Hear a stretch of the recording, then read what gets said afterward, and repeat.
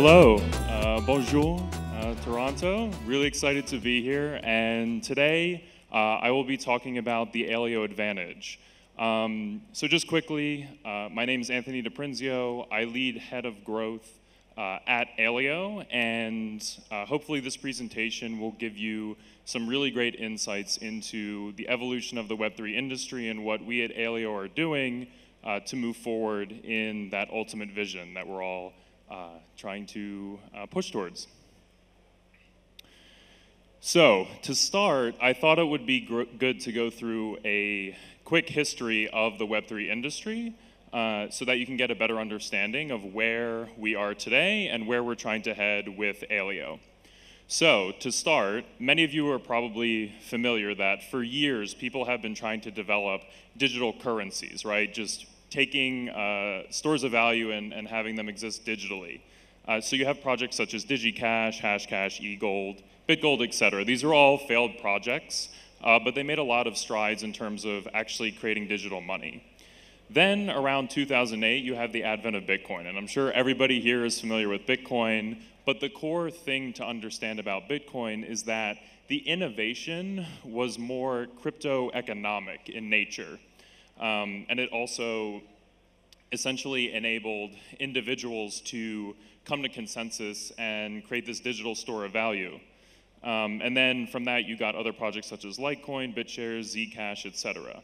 And then from that, you had Vitalik Buterin and others say like, hey, this crypto-economic incentives that were created through Bitcoin, is there a way to actually put a virtual machine on chain and do more kinds of complex applications and computation? And so that's where you get Ethereum and the concept of smart contracts and these on-chain virtual machines.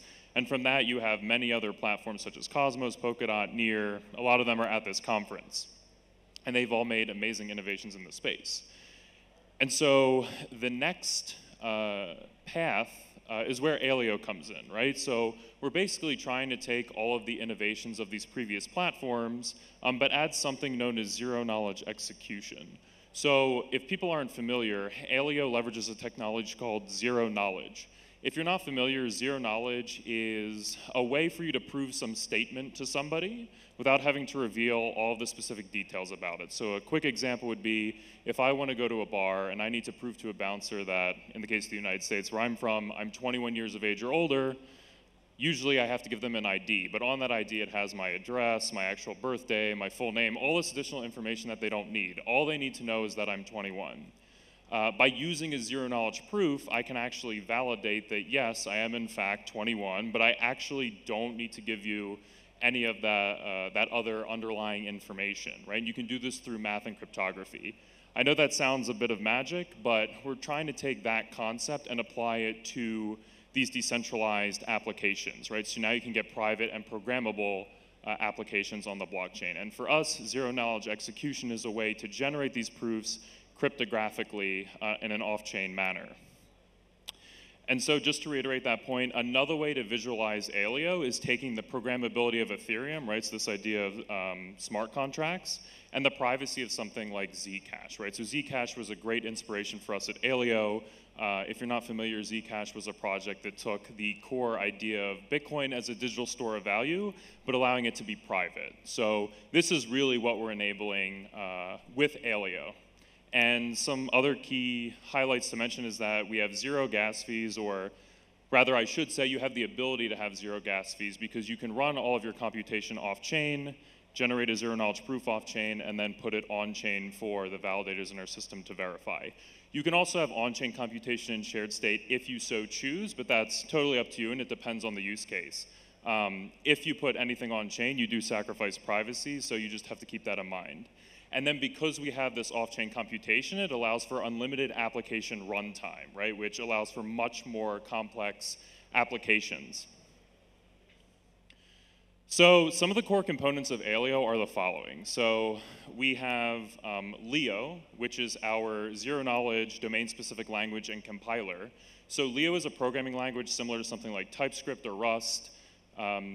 Typical programming languages a web developer would be familiar with. So the general idea there is if you're a developer that wants to deploy an application on Aleo, it's very seamless. And now you don't actually have to write your own circuits. You don't need to understand cryptography. We've abstracted all of that away, so you can just jump right in and start building.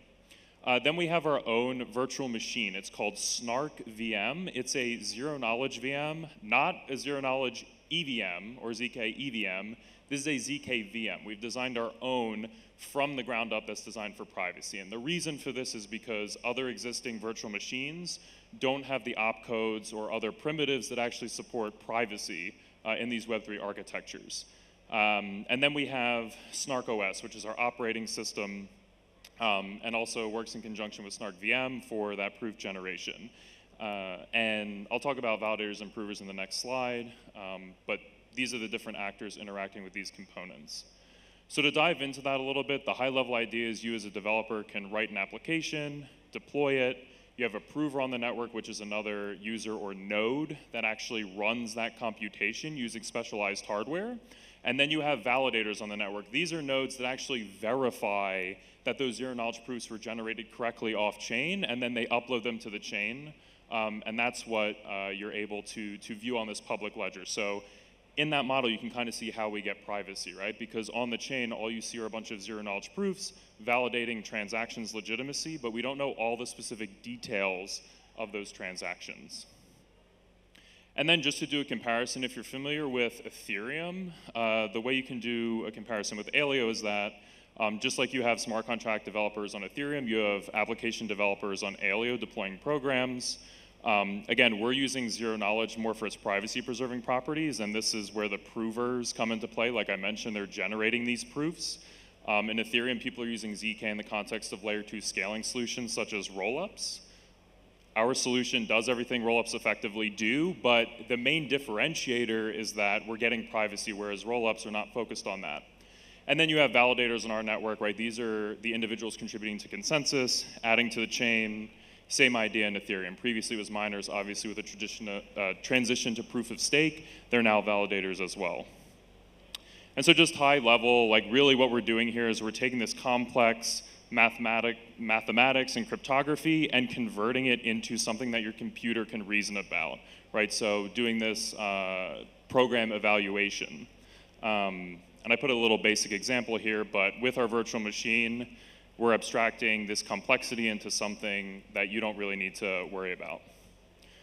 And then just quickly going through the step-by-step process. So I deploy my transaction to an on-chain program registry, which is effectively a namespace. This allows you to see all the programs on the network that people can interact with.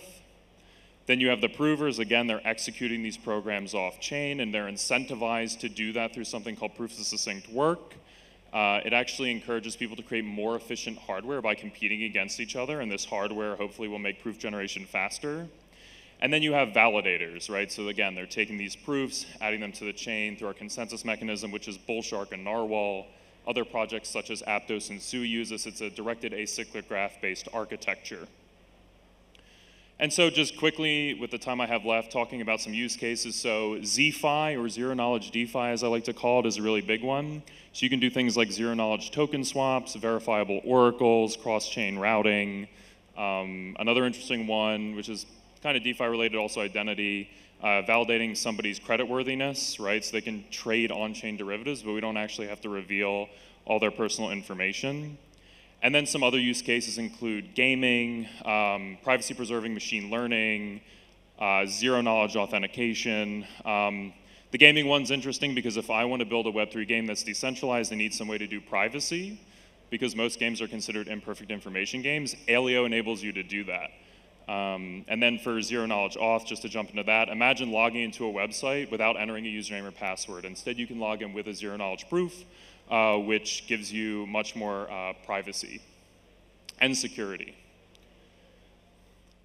And so how can you get involved in Aleo, right? If any of this resonated with you, if you're a developer, if you're somebody that's interested in building, there's a few different ways. So the first is we have a developer grants program for builders. So there's actually 3 tiers to that. One is launch grants. We give you $3,000. You have to build something open source. You have a month to do it. If you deploy your program, you get the money, and there's not as many questions asked. And it's a good way to sort of learn our language and get involved. If you're a security researcher or white hat hacker, we have a bug bounty program for our operating system and virtual machine. If you go to HackerOne, which maybe some of you are familiar with, you can find our bounties and compete. And then currently we have deploy incentives for our testnet. So that's actually ending on Monday, but if you're feeling ambitious, you can try to deploy an application and potentially win some rewards there.